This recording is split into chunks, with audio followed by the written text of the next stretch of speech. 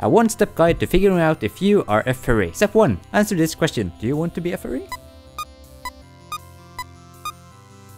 No? If your answer is no, then you are not a furry. Now run away before you change your mind.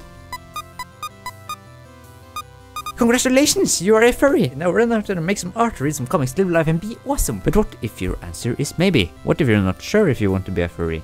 Well, if you're not sure, then just try it out and see if it fits you. If it doesn't, then that's completely fine. Okay, but how do you try it out? Well, you can check out a bunch of furry content, whether it's music, comics, art, video stuff, or you know, whatever you enjoy. Maybe you can also make a persona and join a couple of furry websites or something. Maybe you can even check out a convention if you know you have that opportunity. Just try things out, do the things you find interesting, and you know, yeah. There's not really any rules for being a furry, so if you don't want a persona or a fursuit or you don't want to go to a convention, you can still be a furry. You don't need your entire life to be furry related to be a furry, you just have to want to call yourself one. So yeah, if calling yourself a furry feels like you and it makes you happy, then go for it. If it doesn't feel like you, then don't. Don't call yourself a furry. You know, if you draw animals, you can still draw animals and not call yourself a furry. Just be yourself, keep doing your thing and have fun. That was everything for this video. It's a very short one, but I hope you enjoyed it. Thanks for watching. Bye bye!